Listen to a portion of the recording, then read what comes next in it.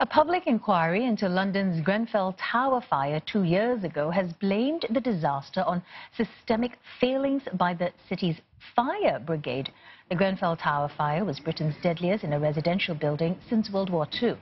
72 people were killed when an ordinary kitchen fire turned into an inferno at the social housing block in West London in June 2017. The inquiry heard evidence from hundreds of witnesses and pored over more than 20,000 documents. For the latest on the report, let's speak to our correspondent in London, Natalie Powell. So, Natalie, what were some of the key findings so far? Well, the inquiry found that there were systemic failings at the London Fire Brigade, that more people would have been saved had they evacuated the Grenfell Tower building earlier. The Fire Brigade, of course, has a policy called Stay Put, so that those who are in the way of fire essentially stay put in their homes until the firefighters are able to get the blaze under control.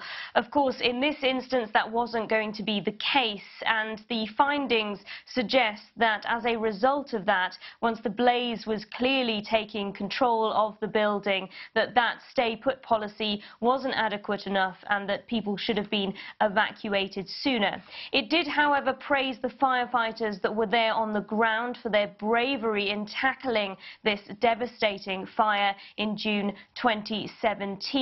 But raised concerns about the comments made by the London Fire Brigade's commissioner, saying that if she were to do it all again, she wouldn't change anything, and therefore suggesting that there was a risk there that the institution was not going to learn from its mistakes. We have, however, heard from the London Fire Brigade's commissioner, who has said that those comments weren't made as an offensive, in any kind of offensive way to the victims and their families. It was simply to try to indicate that the firefighters on the ground were doing their utmost, but really what these findings seem to suggest is that the preparation for a fire to this extent just hadn't been done, and that the London Fire Brigade was found wanting in its preparations for such a fire. And Natalie, now that these findings have been released, what should we expect next?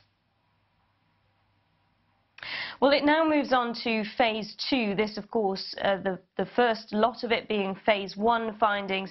Phase 2 looks more at the building and how this building performed during this fire. We know, of course, that the cladding on this building was not in correct building regulations form, and this cladding has been blamed a lot for the spread of the fire because it was very combustible.